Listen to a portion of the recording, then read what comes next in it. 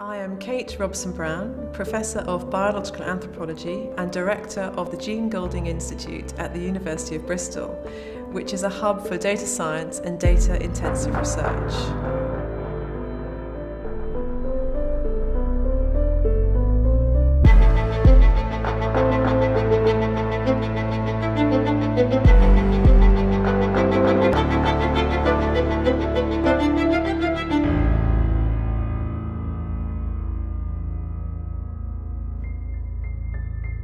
We aim to foster collaborations across a wide range of subject areas, from engineering, computer science and mathematics, the life and physical sciences, through to the arts and humanities, addressing data-led challenges.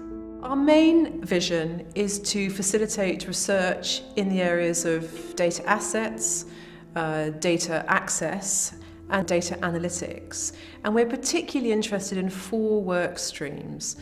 Developing communities through the accessing of data sets, data visualization and materiality, information commons, and also addressing societal challenges through data science.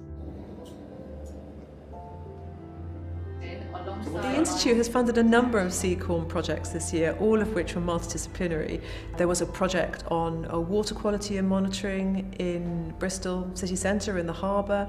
There was another on cultural engagement for minority ethnic groups, and yet another on data analytics and phylogenomics. So everything from civil engineering, societal challenges, through to biological sciences.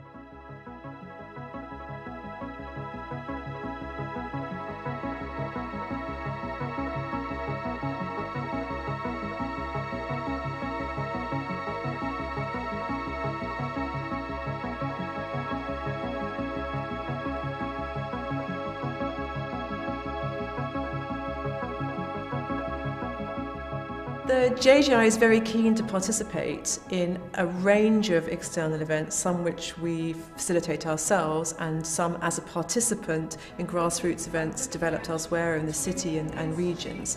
So for example, we recently hosted a First Friday event, and we've participated in science festivals and schools outreach like the Big Bang Science event.